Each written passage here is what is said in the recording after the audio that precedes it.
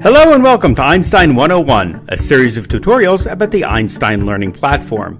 In this tutorial, we'll be learning about the voltage sensors. This tutorial applies to all Einstein voltage sensors. These voltage sensors measure both direct and alternating voltage and are ideal for use in a wide range of physics experiments. The voltage sensor is equipped with a red and black banana plug, allowing it to be plugged into a circuit. These plugs can be equipped with alligator clips for clipping to wires. Now let's connect and use the voltage sensor. First, insert the sensor cable into one of the ports on your Einstein device. Plug the other end of the cable into the sensor.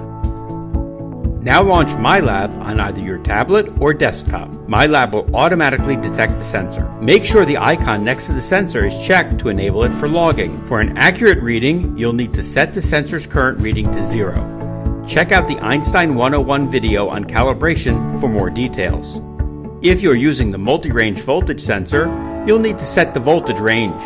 In MyLab, tap the Setup button and use the wheels to set the range. In MyLab Desktop, click Full Setup to set the range.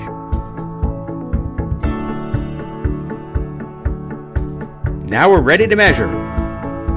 Let's check out the voltage of this battery. Set MyLab to measure 25 samples per second. Touch the red banana plug to the positive end of the battery and the black banana plug to the negative end. Check out the battery's voltage. Note that if you switch banana plugs, the voltage will register as negative.